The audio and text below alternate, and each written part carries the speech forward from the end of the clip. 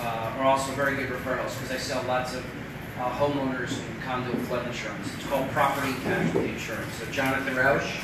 And I brought these little trinkets. If everybody got one? Thank you. There you go.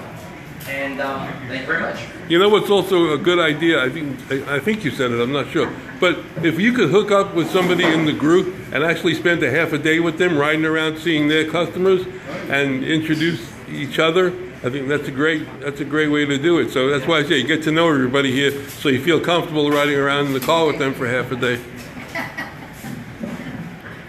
Suzanne Hanley with Integrity Merchant Solutions. We help businesses save money on their credit card processing fees, but that's not all we do because everybody says they do that. But we have no contracts. We work very closely educating our customers on what they're paying, and we are different from anybody else, and I hear that from my customers. I'm not just saying that. They just tell me nobody's ever paid that much attention except when they raise rates, and I never hear from them again because they have a contract. They don't work hard to keep them, and I work hard to keep my customers happy, and integrity is what we're all about. So I love an introduction. I am one of the most hated industries in the industry. I mean, like with businesses, because they're inundated with credit card people. So a warm introduction is what I need. Anybody that uses credit cards, I can save them money, and they don't have a contract, and I'm there for them 24/7. Thank you. Hi, Scott Berger, past professor, soon to be, let me see, I'm changing my name to Larry David Services. It's actually going to be food safety and inspection services, probably the beginning next month. Should be called Ferber Services. Curb your services.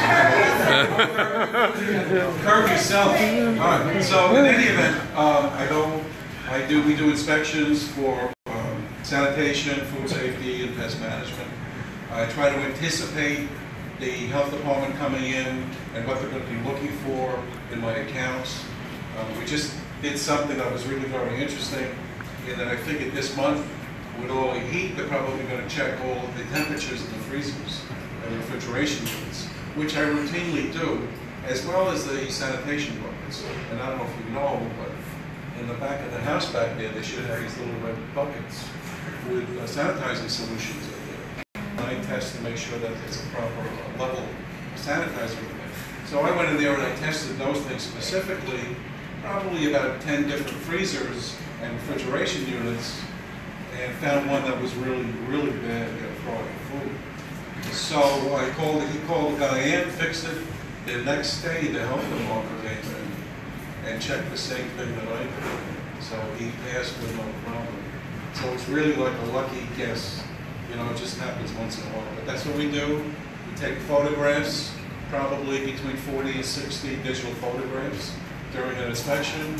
We put it into a 5-page computer-generated report along with an action plan, and we download it and give it to the owner. So this way, if he has more than one location, which most of my customers do, they're able to keep an eye on it. Scott Berger, pest professor. Okay. Hi, everybody. Probably remember me from last week we were here because I came in late. That's never a good thing. My name is Joe Machado, and I am with PriceSmart Solutions, the exclusive distributor for Brillo Technology. I actually brought one with me today so you can see what it looks like.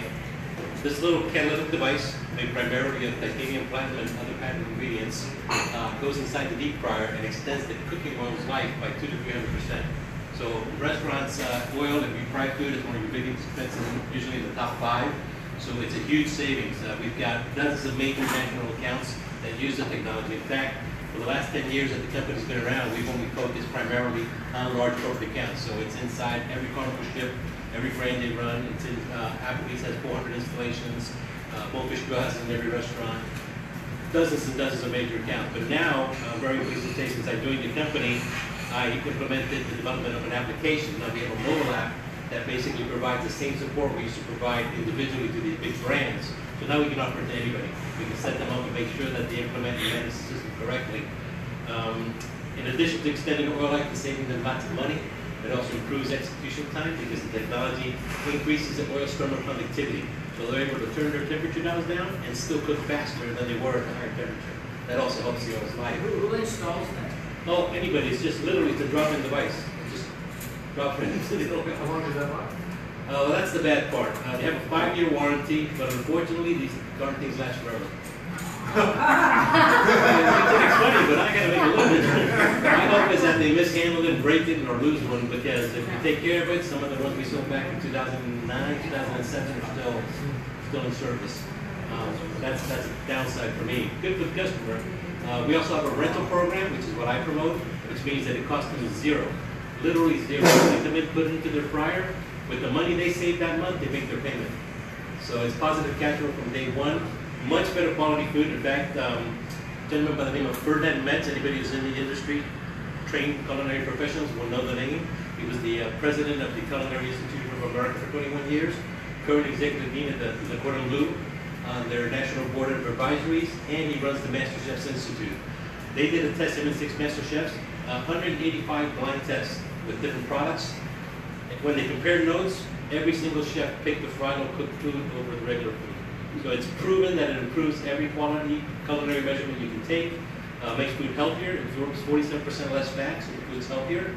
If you're gonna eat fried food, you should have fried in it. And that's it. It's just, if you know anybody who operates a fryer. Go put it back in now. How much are they? Well, it's a very good question because they're expensive. They're very expensive. Somebody asked me that. I said, how much it costs? It's how much it's costing me not to have it. Right. But they're $1,500 for a unit. The ROI on it is about 100%, usually more. That's the whole unit? Yeah, this is a unit for up to a 70-pound fryer. But I guess if you buy a lot of them, you get it lower, you know. Well, yeah, like companies like Blooming Yeah. Brands and Carnival don't pay that retail price. You're buying.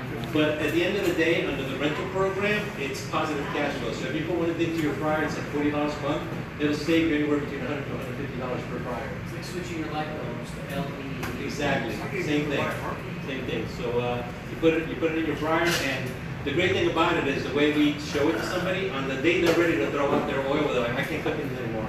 I literally come in and drop the device in, and within 7 minutes, it's cooking like new oil. So it blows their mind. They're like, what just happened? I was about to throw this oil out. And then it'll run for 2 or 3 more days like that on oil that we're ready to throw out.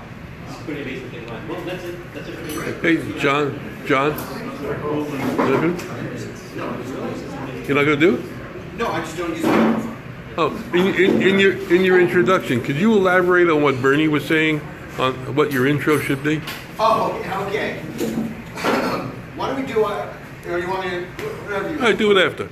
First of all, as a guy who's very interested in the environment, cutting the actual oil disposal by 2/3 was very appealing to me. You know, and put that in your market as well, if you like. My name is Jonathan Garber. I am with Flying Chimp Media. We are an online marketing company. We're like advertising and marketing. So we provide 2 really vital business services. Think about this when you look at your own marketing efforts. First, we're storytellers. We craft your brand's message in an engaging and interesting way that people want to engage with. We do that through branding. We do that through content. We do that through graphic design. We do that through websites, a lot of websites. But what's a good story without an audience to hear it? So the second service we provide is bringing a qualified audience to come hear your story. We do that through search engine optimization, targeted social media, if that's a fit for you, and out-of-the-box advertising. We bring all of those elements together. In short, we pretty much get your phone ringing or customers coming in the door. We are, as we say, the geniuses behind your success. Your website, or all your marketing efforts, but particularly your online presence, should be a money machine for you. That's a big statement, but it really should be generating qualified leads for you to convert. People should be coming to your website and be able to answer 2 questions in about 3 seconds when they hit it above the fold. I was talking to Terry about this earlier. Everybody here old enough to know what I mean by above the fold? Not you, but everybody else above you. You know what I mean by above the fold? Old newspaper term, right? What you see on the news rack, when you see that paper there. When someone lands on your homepage, this is a little background, what they land on without scrolling an inch, that's above the fold. So look at your website and look at other people's websites and see if you can answer these 2 questions in the first 3 seconds if you're lucky. 1, do I understand what pain of mine this company can solve? Do I know what they are going to do for me easily within 3 seconds? Secondly, can I grab something to engage them to do it for me? What do I do to get Sela to solve this pain for me? Is there a big phone number? Is there a click here for help? Is there a place to put an email or a form? Is it all there above the fold? If not, that website is going to fail to convert. It's going to fail to actually look. You may get visitors, but the actual number of people who then try and engage you from that goes down tremendously. Think about that.